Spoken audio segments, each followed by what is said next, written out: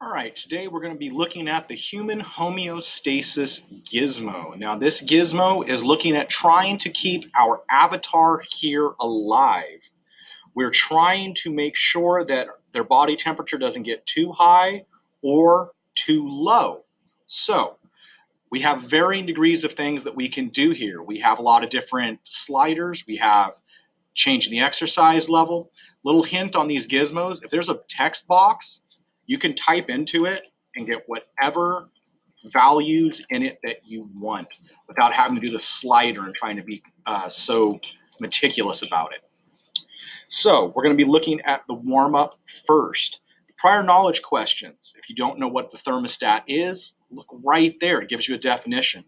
Thermostat is a device that regulates temperature inside of a building. The warm-up is asking us some questions. What is the initial air temperature? Well, here we go. Air temp, 0 degrees Celsius, 32 degrees Fahrenheit.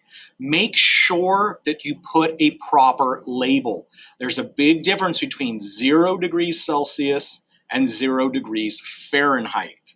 There's also a big difference between 37 degrees Celsius and 99 degrees Fahrenheit for body temperature. If you say your body temperature is 37 degrees Fahrenheit, you've probably been stored in a freezer someplace. The Gizmo warm-up also has some factors there. For instance, if you raise the air temperature, what's going to happen to the body? Lower, what's going to happen to the body? And so on. Now we're going to discuss the activities themselves. So the first one is looking at body temperature. Now, they ask you to change a lot of different things in here. When you do this, make sure that you do the body position first and then change exercise and sweat, because once you start changing these, you'll see it locks the body position in. So the first thing it says is let it go for an hour. Well, we just let this happen after an hour or as close as we can get to it. And then we make our observations. So what has happened to the body temperature? Has it gone up? Has it gone down? You'll make your notes there. The next part, question 2, is gathering data. Again, change it to shivering first, then set the exercise to 70,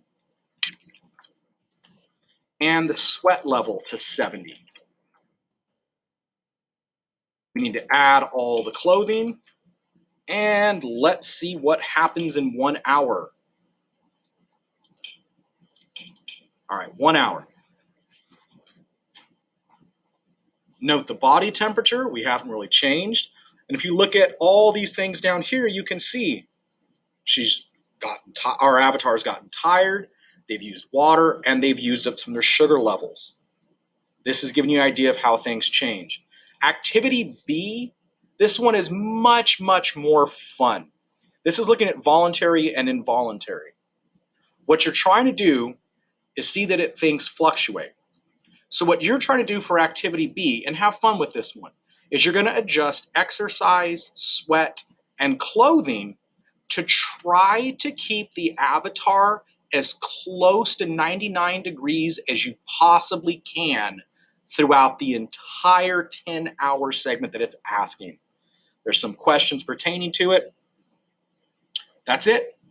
Hope you guys have fun, especially with activity B, because it is about you manipulating the surroundings of the avatar, trying to keep them alive. Good luck.